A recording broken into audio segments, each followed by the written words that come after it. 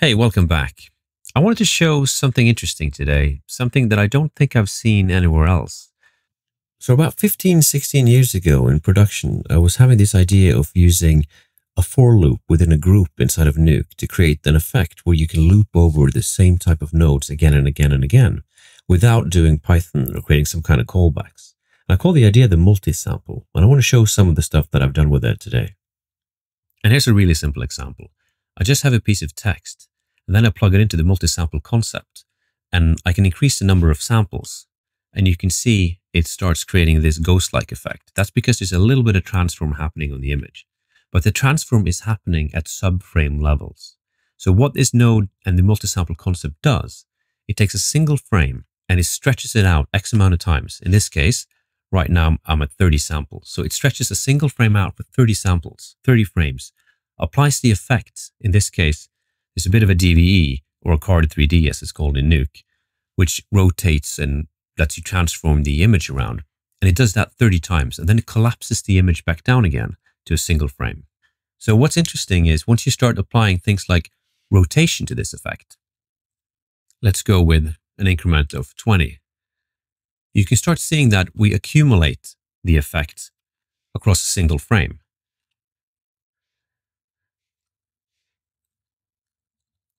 And the amount of samples controls the quality for it.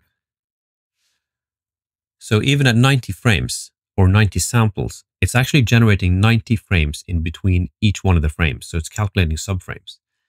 And if you look inside the node, it's really simple. Inside the network, the first thing we're doing is just time warping everything out. So we're stretching that one frame out to X amount of samples. Then we calculate the for loop index, and we can use this as a lookup to change the parameters of the net nodes downstream. In this case, it's a card 3D. We change the rotation and the scale. We do that at the top level. But we multiply each one of them with the index of the for loop. That way, we get the effect applied to the subframes with variance for each frame. Other use cases would be things like exponential glows. In this case, there's a single glow node that's being looped over for X amount of samples, and you get that classic exponential glow feeling to it. Let's recreate this setup inside of Fusion now. So I'm first going to put down a time stretcher node, and we're going to add some custom parameters to it by right-clicking and going Edit Controls. I'm going to call this one Samples, and it's going to be a number. We want it to be an integer, and we can have a screw control with a step counter of 1. So that just gives us a custom slider that we can use. I'm going to set it to 1 for now, and then in the source time, we're going to start stretching the current frame out, and we're going to stretch by the amount of samples that we have. And we do that by typing times divided by samples, and we're just going to offset it though by 1 frame. Actually, let's not offset it right now. So right now we're not doing anything. It's just doing the same frame count as before. But if we start increasing the amount of samples, let's say to 4, that means it's going to stretch out the current frames 4 times. So that just means for every frame, you get a frame hold of 4 frames in between. So let's set it to something like 8. You can now see that even though I'm technically at frame 30, it's displaying that you're on frame 4. So the next step is to create the for loop node, the node that lets us index which part of the subframe we're actually at. Let's add another parameter. We're going to call this one loop. And these are all fine. We're going to add it. So what we need to do to calculate the loop is that for each one of the main frames, we want to calculate a linear range between 0 and 1 before the next frame comes. And we do that by going into right-clicking and creating an expression. And we're just going to take the remainder of the time against the samples. In this case, it'll be samples. And then we're going to divide by the amount of samples. We might just put this one in bracket for clarity. And if we scroll down now, you can see that at frame 1, we're at 0.125, which is 1/8 of the current samples that we have because we have 8 samples per frame. And if we start scrolling through, you can see that it goes to 0 to 1, and then it loops back again. So later we're going to access this as a variable to control things like the size of a blur. But for now, let's just rename the time stretcher to TS, so it makes it easier for us to access through expressions later.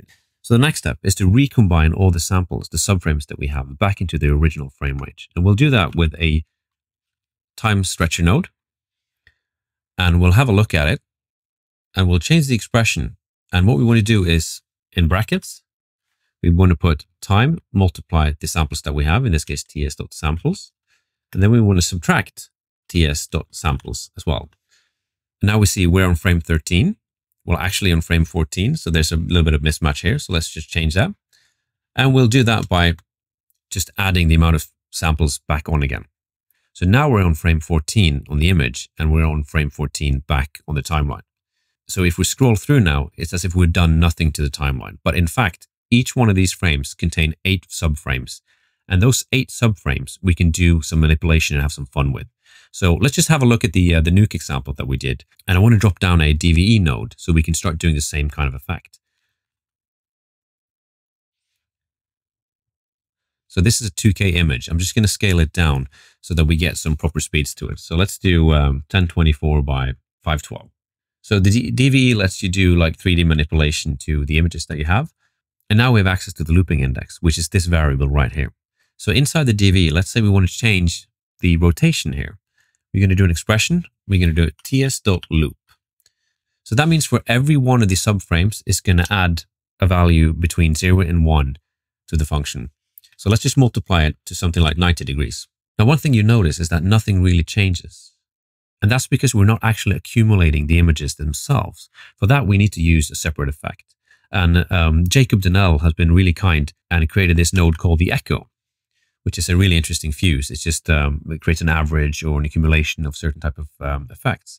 And we're just going to insert it straight into the chain. And what you'll see now is it actually accumulates a couple of the frames that we have. You can see there, it says echo 5 frames, and we want this frame number to be the same amount of samples that we have. So we're just going to type ts.samples. So that's pretty cool. The last thing you want to do in this node is just hide the source, so it doesn't display the original value. You can see that it says 19 and 20. So there's some fudging happening here between the numbers that I'm not sure how to resolve yet, but I'm sure we can figure it out by rounding some of the frame numbers down. But if we go back now to the original time stretcher node where we put the samples values in, you can see now if I change the amount of samples, and if you increase it to something like 32, it's still pretty interactive. So let's change some of the other values. Let's have a look at what we can do. Let's do the perspective as well in this direction. Let's multiply the loop value by 150. And let's do the same for the Y. Let's do 200 degrees. And you can get this 3D effect out of the DVE. It's pretty cool. But the killer application is once you start doing more complicated things. So if we set the sample size to something low, like 8, and we want to increase the samples, I found another solution, which is in the echo node. Daniel actually made it so that it supports subframes. So if we do something like 4 samples here, or 6 samples, or 8. So this is kind of like a subframe sampling. So I have another image. Let's have a look and see whether or not we can do some exponential glows on this one. So I'm just going to put down a color gain and do a bit of grading so we can create a bit more contrast in the image. And I think that looks okay. We're going to copy and paste the effect. We're going to get rid of the DVE, and let's just have a look at the time stretch version. So right now it looks pretty much the same. So I'm just going to scale the image down for speed. Let's do a half resolution just so I get more interactivity to it. And let's add a soft glow. And the soft glow is generally considered to be absolutely horrible. I mean, it looks terrible. But once we start introducing the exponential function to it, it's actually quite decent. So let's do that. Let's put down an expression. I'm just going to index the loop. I'm going to add 1, so the glow starts at the size of 1. I'm going to multiply it by a small value and then take the exponent of 8 so that it really gets to spread out. And these numbers you just have to tweak to find something good. I'm quite happy with this stuff, so let's take down some of the intensity of it. And something that you'll notice is that it doesn't look like a proper glow yet, and that's because in the echo, the accumulation of the frames is set to normal. But what we want to do is actually add some of the frames together. So we'll tick the alpha gain button and we'll take the slider all the way down. That way we can still retain all of the detail in the image. It's just the glows that's been added. So if we start playing with this now, you can see how the glowing function performs. And if we change the amount of samples, for instance, let's do just 4, you can see that the quality goes down. You don't get as much spread or there's a larger distance between each one of the blurs. If we do something like 8, which tends to be quite fine, you can get some really good results. So if we disable the scale and get full resolution, I mean, the image looks terrible. I'm well aware of that, but you can start to tweak it and get some cool effects of it. So if we limit it to just the highlights, you know, it doesn't look as bad. And you can even do a bit of color grading too. So let's make it slightly blue. So that's how you'd implement something like a exponential glow within this multi-sample idea. And there are other things as well. So let's just check out some more stuff. Let's use the same example. Let's use the image of this 8mm camera. We're not going to do soft glow, but what we are going to do is a fast noise, which is just a bit of noise that we can use to displace the image. We are going to use a displacement node. We're going to distort it in X and Y, but we actually want 3D vectors out of this noise. So I'm going to make a bit of space, and let's construct an image that's containing vector 3 noise. And we can do that by copy and pasting. Sorry, we want to copy this and Control Shift V so that you create an instance of the noise, but we want to de-instance the seed. So we'll do right-click de-instance, and we'll create another value for it. And we're going to Control Shift V to create yet another one. And this one we're going to de-instance as well and just change the value to something else. And now we have a red, green, and a blue one. So let's combine them. We can do that with a custom tool. So we're just going to connect all of these together. And in the custom tool, we can write channel 1 is R1, and this is, let's say, green 2 and blue 3.